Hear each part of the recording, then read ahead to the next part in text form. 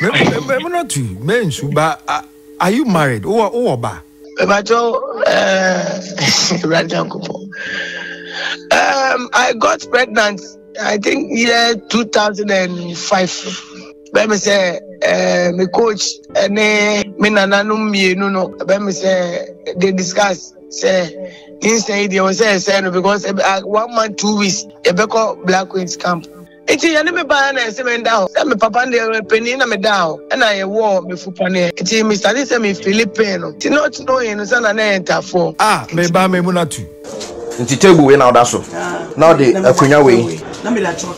As a former Black Queens goalkeeper. BBC wo Black Queens emu a nam so eme dey you fit team ni man.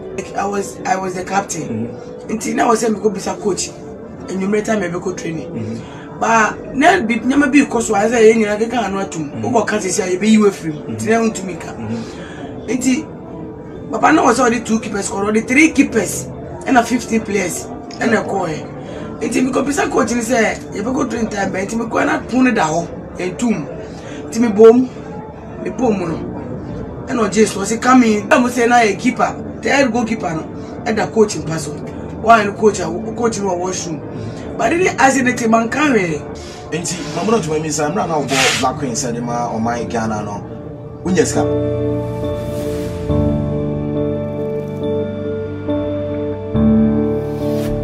About one Ghana TV so. You know, who say express the Mahama trendy kakra. Nina ne say Ababawa Mamunatu Sulemana former Black Queens player no oye goalkeeper Emma team no na Ababawa ichira oni sika kura wode impo hand da baby oda enye no na etwagu no bench so na oda achese how ofem no odwunu ho a wonte ase na sacrifice there was sacrifice bi ama Black Queens pa madru maybe impo ne ntafo na nka yeso wo no koba se coach ne busuafo bi kika bom se o mo se ntafo no ni nyina eba beto odwa abra original FM fo ne twetwe nkomo before say ohene nana ene ne kwatwetwe nkomo ewo baabi a oda no a chese emu enye kura bench so na oda na baabi a ne no mahyehyɛ odwene ho a na chese enye kura ababa we FIFA World Cup 1999 obobi 2003 2007 FIFA Women's World Cup tournament so na oka ho a na chese wabo o manga na yipa na so o chese okọ GFA no se de omusi eye no nani anye ho woman baako na eboa no a sa woman ya na adwen se obesa aboa no ex-president Mahama so aba besuma wama na afri baabi a oda no akọ baabi fufuro o han 2-bedroom flat amano na yebekọ ni akọji nchiremu no se de osi echire ne nsemu yeba yebeto aso then I say ohene na nani se bibia boko great obi a ohwe me no mi no anopaye bia wate Black Queens pain wate Black Queens wate Mamuna to Suleiman or call Google and I say YouTuber they search ya be hu Mamuna to Suleiman ya come Mamuna to Suleiman oya why within the me former Black Queens me former Black Queens goalkeeper. We started with table tennis, but I was the greater Accra champion. So I decided to play football. Then I was a player. I mean a goalkeeper. So one day I got one match na keeper new. And I so the one me one, me a goalkeeper. And now I'm the Black Queens goalkeeper. Okay, great. My young share year Ben on the joining Black Queens. Joining Black Queens 1994. But my mama, I will drop me. Na me sha. But 1995, yes, I invited me camp and Mr. Koeno. And I took one for Nigeria. It's not the right an FS goalkeeper. It's your Koeno, your Boahano, your Bokumasi, and I share 3. Your corner Nigeria and I share 1. Since Nigeria and I acquire by and bear on my one goalkeeper. Okay, Edema a Black Queens. My young share, now Obo a Black Queens and all. A Jumabiano Umoa. And in some CC and Yamasi, a Jumabu or Honomoa, oh, your crampona be because penny BBC or Black Queens, a moi, and I'm so MED you fit in me, man. And it will be which my booby summer. Yeah, simple, man, South Africa. Not Johnny Shane. and Johnny Shen. Okay. We and a Black Queens coach. Okay. At that time. That time you took my 2 goalkeepers in 16 players. And Echo. I've got a couple of nations and BBI. 2 goalkeepers, 16 players in Echo. I was the captain. Until now I was saying because I'm coach and you made time go training. But now never be because I say I can't know to go can't say be you free. Until to me. Until Papa no was already 2 keepers or already 3 keepers and a 15 players and a coy. Until because I'm coaching say you go train time but me go na put down and tomb. Till me boom and no just was coming but I don't know one be the day we are. See me name say what they do any dia. Tino fi se bia ne order down na dey bring. Me real say na a keeper. Third goalkeeper no and the coaching person. One coach no washroom.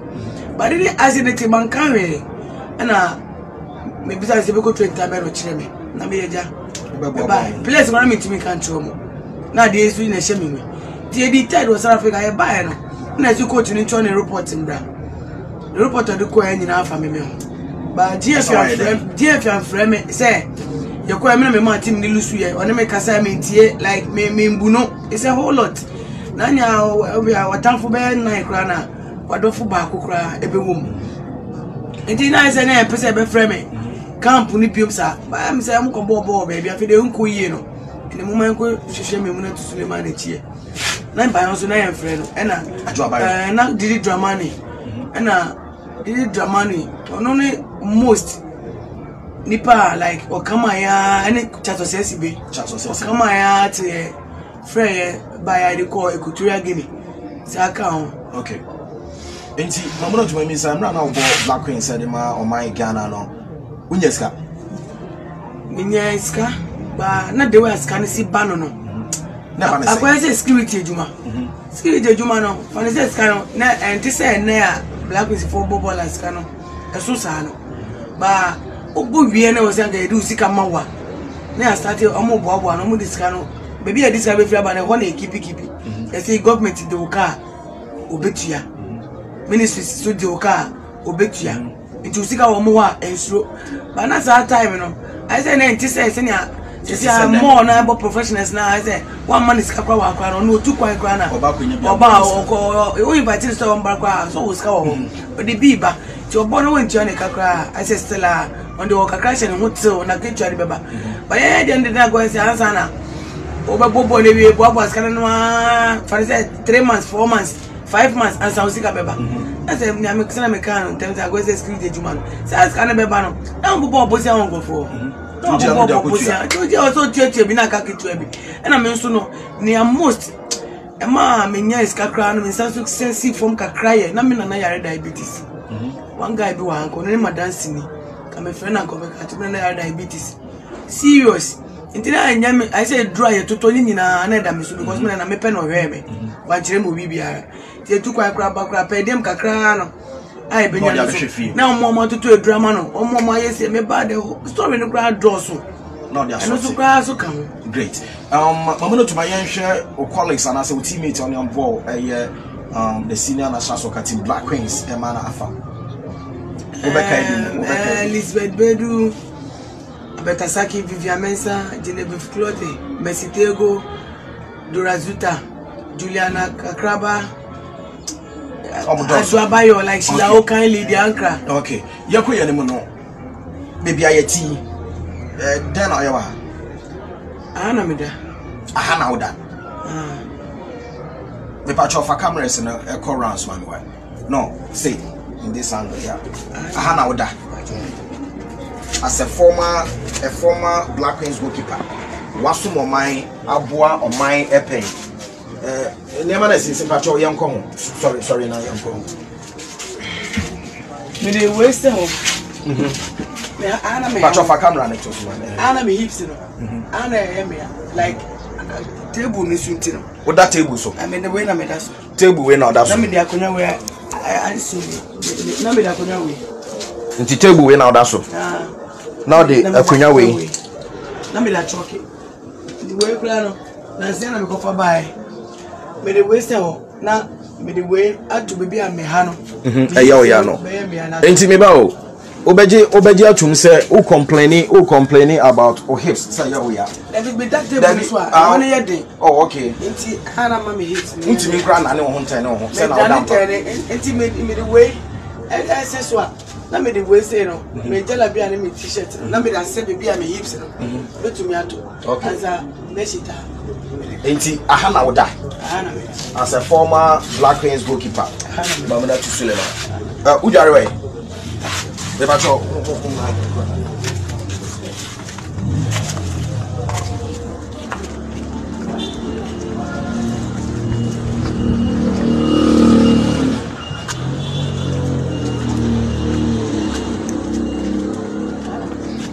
ana ujare bacho fa camera na brother we say no former Black Queens goalkeeper Mamuna to Suleiman and I say about the state of her living Hanomo and I say ujare Mamuna to Suleiman former Black Queens goalkeeper aha the jare ujare ini ewo Kanishin and I so him nana Mamuna to bra nti aha na ujare okay nti ejira ujare sisi aden na obeka kire GFA Ghana dey share we are see amansan and obibia or share it. I think say Mr. Obibia situation video look on Munkran etre moi me here. It's MP there. I say okasa dudu. Na mwabu wa.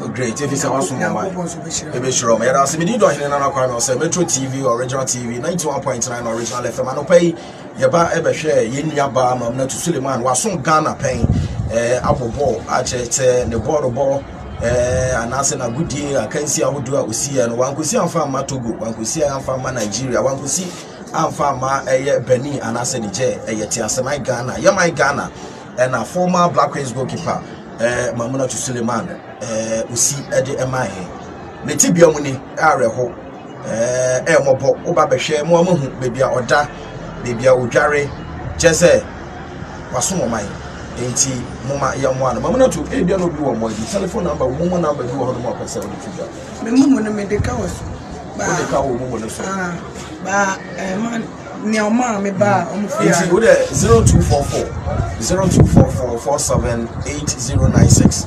0244478096 orechi ya Mamuna to ni sabeka bibia enti no GFM penny for Iraqi to Kreku abasomo asomo my Ghana de atwen ahwe amana sei ansana yetu eho anamoti Mamuna mencha ho no meja ho no bibie ni ayebesan ababa hwese na ho siti that's eno ne akwaji injiremu no aba no na yenko tie original FM komo omni dia na o kirese mpo edume bia ni nyinsen kura no mo se no mo check na ese entafo ni nyina no na chi no kai na ye ya pa yenko tie emra abra original FM for sports crew no ye se omo ebeboa no yenko tie emra ye ba na express the Mahama mo a ode mo anu so yakọ ne yakọhwe aba.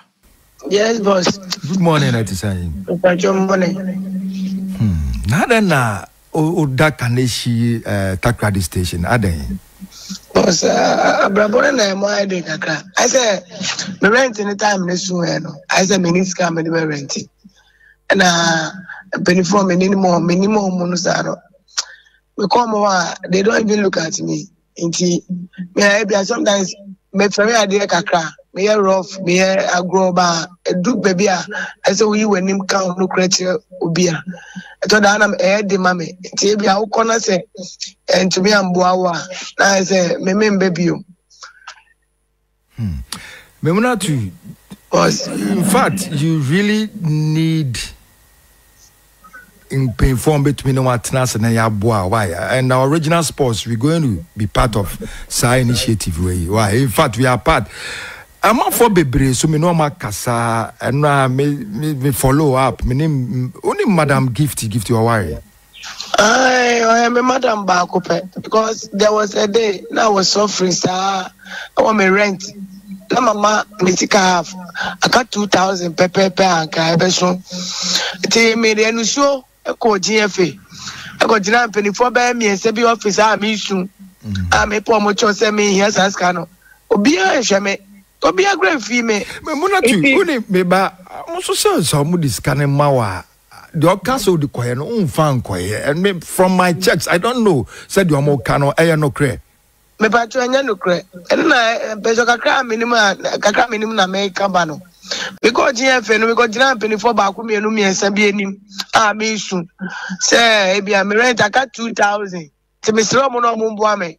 Obi an free me. So me call Happy FM. Happy FM me call madam could do that me no come a problem no because sometimes if I don't have anything me call no me really feel it but me kaya me catch you.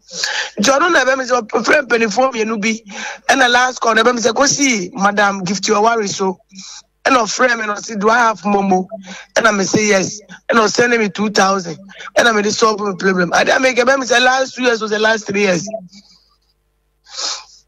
Now that normal renting or not northern region na. Me patro be renting baby amami dawo. Mo say almost renting ma ana utu feel. No, me patro. Obi an renting mami. Not the region dey me go head I know na me ti. Me ti Accra. Me life in Accra na me wo. Fabulous na me go boy for 5 years. And me ba Accra back. Me life in Accra na me live. Me try not the region go ma call back me try. The other ones, they are radio, so me know I didn't come over radios because I know your personal issues. But we're going to help you. You don't be baby no more boy. What? Madam Gift is in cancer. If you are ready, say baby I'm the back no back dia. They also ready to help. No if it's TBMO. Why a former goalkeeper for Black Queens and some fataso beda Kaneshi Takradi station. You understand? Yeah. Why? So whatever it is, we're also going to help you. Now, Henena Bema with you or pay now. Now we push you forward, ever. My grandmother and it's not doko. My grandmother tell me the bush but I'm not know. Me, I was born in Kano. Yeah, me 1 year and me bring my grandmother. Until between my grandmother and my grandfather, there is an issue. Enti one me grandmother and tell me ni cra busani ba go be free Kumasi e ba say me ni say me busuafo Kumasi pa ana me see there be and I say me busuafo Kumasi ka pese me ginedi na me ne nko na me go hwe me busua enti there me ni me na night wo didi na me ka tell say me pese me Kumasi one no jai didi no na me na die no show ka tell me say wan hwe me mama nyina ewie no. And then me see me go pay me busu for echi kwai. But me busu for almost super. But I don't know. My name say I'm Shebreo. Me busu most of them they have money, but they are not happy. I don't know because they want me to stop playing football. Almost they free tete. If you baby say, I don't know issue no so down. It's me busu for the more. I be the more me cry no moja. Me not too. Men, but are you married? Or ba? I got pregnant, I think year 2005. Let me say, my coach, and me nananum no. Let me say, they discuss, say, inside they was say, because 1 month, 2 weeks, they become Black Queens camp. Me ba me munatu. Ufa ninsena u coach. Say no because who call camp. Aye, it's about my grandmother. My grandmother my grandmother Penny. Me ba 2 or 2 ni pe mami enu. Enti me coach no call me nana no mo. Any omo ko discuss it. Enti as I'm talking to you now, baby I'm in nana see ni kra no. Me be come story bi wo kan share kire Penny bi. Enti ono kra na kire me. Sa time no baby ani me buy be say nyin say no kire me fie ni mu enti ani me buy na say me nda ho say me papa ndे Penny na me da ho na ye wo me fupa ne enti me study say me Philippine no ti not know no say na enter for enti I am calling it by na me nya 7 months but I'm not saying it me get me message so pepepe she say bia kire. But me grana me nyum grana na me nim say na me nyum 7 good months now I was still doing my menses. Inti no grana so ama me hu hwe nothing. I just say me nyum. Te wana ye wo me pane na nkwala ne gidigidi ana me do nkwala ne pie bae na ye ntafo mienu papa ne kra tesire ye ntafo no mienu ready to rob polity rob mu Sunday mama say because today can she like you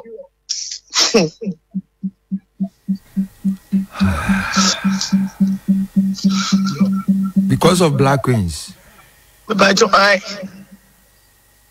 Yeah, ben asem na okay. But I say Yeah, ben asem na okay. I got to know the real story 2005. But then 19 and then I think 1997 AFCON. Never qualify for AFCON. 1997 first I went to Ababeko Guinea.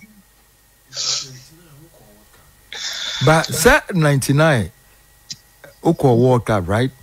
But I still I was strong. I didn't bleed, like I was strong. Until I think 3 weeks or about to be months, and I invited me Black Queens. Now I go camp for Carnegie Complex. Anyway, Memuna, Boss, you been come actually. Why? Sorry about BBI. AC me oba fa BB say my sim but you been come. Why? Until there will be no. You better know what you come and you were scheduled to come to the studio, but me who say won't to him, but until I'm so in Nanambra or no. Nah, yeah, but can I see your dear about your own daubium? Why?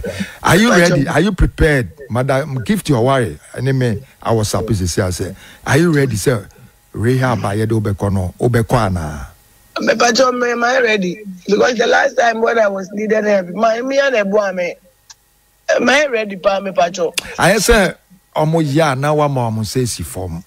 And what throw challenge a mammy, say Gatuso, mainly this idea way. Na me baby, and I'm saying no, we shouldn't give up on you. We're going to help. As a nation, we say black is a quality crapo on manta for. I must make Miami investigations. No matter what team and I will meet my coach. I am, sir. Your poor Mefro. Why? Okay. Maybe not you with your time and ene yakwa akotie aba na baba wa ne cheche mu na so FM station ni kire se omo be hwehwemu because asem we dey allegation bi a emu rem kakra na yenko ne yenko tie express the Mahama mwa wode bo ano dan ne se de sitie se de osi ebo ano man iska se onfa bi enso so endidi yenko ne yenko tie eno so mra. Okay. Do you want it like this or landscape or? Okay, if you want it, then let's go. Who is going to talk? Yeah, sure. Okay, go, start. Okay, so you be Ghana for an say now what you money and the former goalkeeper Edema Black Queens. Mahama to Suleiman. You could discover and I say you could moon it that baby our telling baby our Dana and I think say Metro TV, Original TV, and myself or in another panel say the story never out. Pretty weight we are saying man sign pretty for some number Andra yakwada sorry former president His Excellency John Dramani Mahama Ab0rted in Prempeh from the camp of the former president JDM I presented 18,000 Ghana cedis for Mahama to Suleiman and rent 2-bedroom self-apartment for 1 year. And 2,000 Ghana cedis, and also here for the upkeep. Say we hear the being getting over to me out to talk at the Accra crime. When the former president JDM in Prempeh, we knew my move were too kind. In terms of a DAC war, Nachi, and where ye Nanamusi for some Mumbra, Senebaya, Yemiaban, and so on, Ciciano, getting a fee a year, Biaya, now or one more and maybe a trouble. Enti media ejina Ghana for enembu somebody buy and Ghana for musumu ekabia pdie ama ene ye papa penny His Excellency John Dramani Mahama so Ab0rted 18,000 Ghana cedis for 1 year rent 2-bedroom self apartment and I think so 2,000 Ghana cedis and so no yenia Mahama to Suleiman so obetu to bibi kakra at the Accra no and what you know ya dey say in 5 packs of swim fix mineral water ɛka ho ɛna ɛho bɔtɔ baako ɛna afei nso no ɛyɛ anwa gallon baako a yɛnua baa no ɛbɛtumi de atwitwa ne ho ekosi sɛ yɛma mpani dada His Excellency John Dramani Mahama ti asɛmi wɔ akwantuo mu no mprempren wampopo ne ti anane ɛyɛ n'akyi amfama ɛyɛ yɛnua baa nti ɛbɛgyina Ghana for na mu ɛde aseda kɛseɛ ama the former president His Excellency John Dramani Mahama nti mu na we say no from the former president me say video call viral mampani hu ye no ni Ghana de akwantuo mu ɛna aba bɛyɛ adefefe say nti bia nso obi bia obɛka ɛde akyerɛ ne Ghana for me dai papa ex president ase ma woni so kakra me dana se say wotimi abɛboa say wo dweme ho wa dwene me ho mpo ɛna bia like nyame komu no bia ne ninje ho nyame kan say me dana se me dana se ayo Pinifon sub our some back of India almost on Bacana. Well, it is said that a nation that does not honor her heroes or heroines is not worth dying for. And then to show leadership, you have to really imbibe that adage. So His Excellency John Dramani Mahama on seeing the footage about the plight of our sister quickly instructed that even before he comes, he should find a befitting place for him. So upon his instructions, this has been done expeditiously, and today we are here on his behalf to do the presentation to our sister. And I want to take the opportunity to thank the media for the expose, for highlighting her plight. Perhaps there are several others who are also suffering similar fates but have not been unearthed. We pray that the nation's leadership will take up this matter and seek the welfare of all who contribute to the glory of our nation Ghana. Thank you. Yavasrama Simicler beauty product. Simicler product Ghana for and yaye nuaba maybe ameto in Kusronkwa or de Yankasa oba de ne pod yama your mind ne diaye. And it's so nipa koko and I won't petuntum ye will be an idea to Fran watching him say me petuntum yaman petuntum de or koko so and watch him. And no danchen so and quadanke to one of the much say so moon in a film colemu bumpenimua, Eomovidian Trubian Ibasa. Nyinam so tuminya Simicler beauty product ebe mo akwada na wa wona Ghana ha no wo ben no men fefefe sere ya wona brochiri senkunya ye ken se wo pe bi atwa mpacho bomode asa no mas na egu screen so no wo befa na wa frɛ na ya kyerɛ baby bi wo ana baby emfa mre wo so ye Ghana ni kra na wo manone a emfa ho bomode so bagi bi sanse mpani se dufoche eden so mu fi apim kra na ena nden chem na so ye Ghana na obruchiri a onye ebroni bomode so besire okrom nkun eno eye Simicler beauty products omna so ya sene TikTok, Facebook na fi Instagram baby ya wo ho betumi edi nkita no adi achi na wahwe niam a edeba etwa so abrenya nyina